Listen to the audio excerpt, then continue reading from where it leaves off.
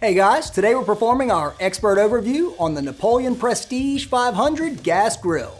It's worth noting that the same grill is available with a matte black finish, and it goes by the name Phantom Prestige 500.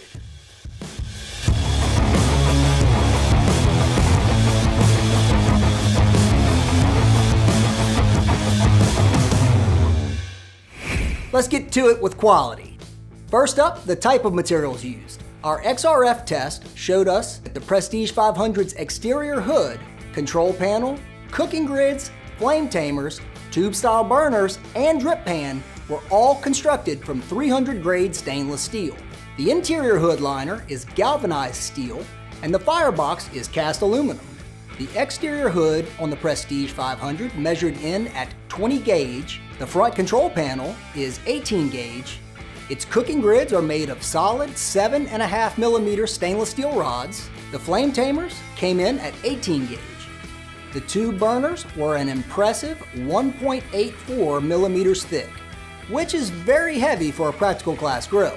Finally, the firebox is nice and thick at about 3.5mm thick, which should provide many years of quality service.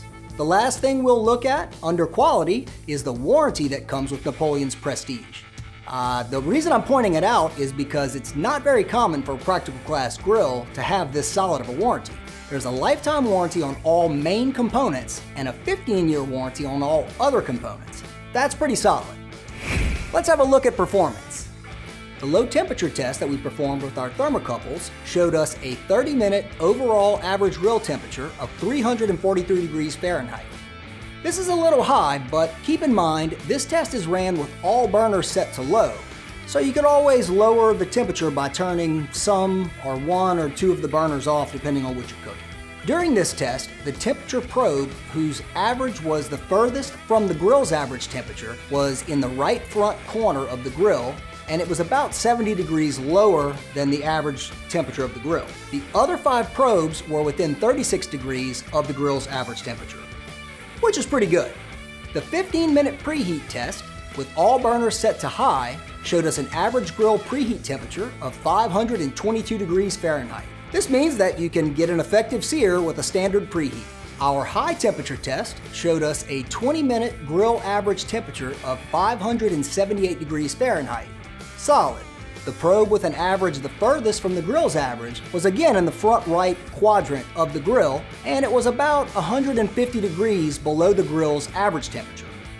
The rest of the probes were within about 50 degrees from the average, which is within a good range. Now let's see how the Prestige 500 performed during real-world testing. Our burger test showed the grill to be cooler towards the front, which we noted during our thermocouple test, but not really a deal breaker. It wasn't cool enough in the front to actually have to shuffle burgers around just to get them cooked or anything.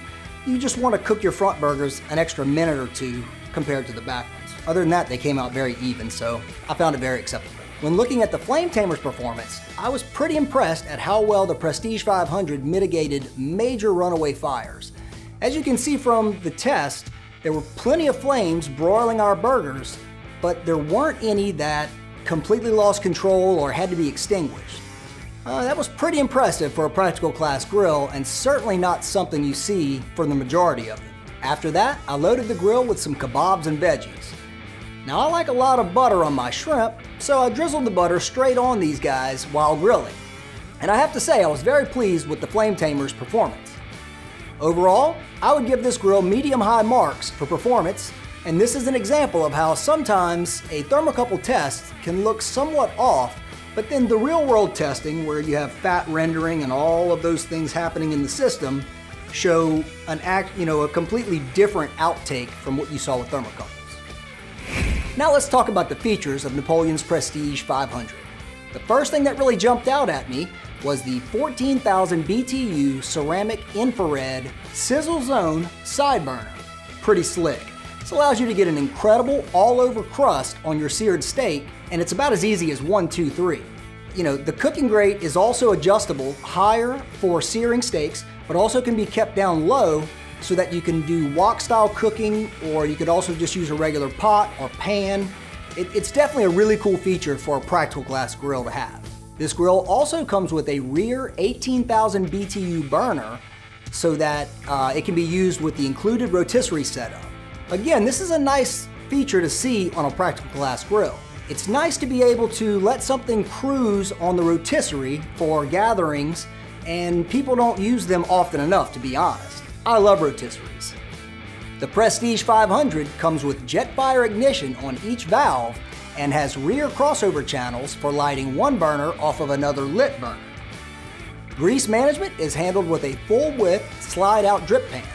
The grill also comes with stylish lights and safety glow control knobs, which is pretty cool and a safe feature.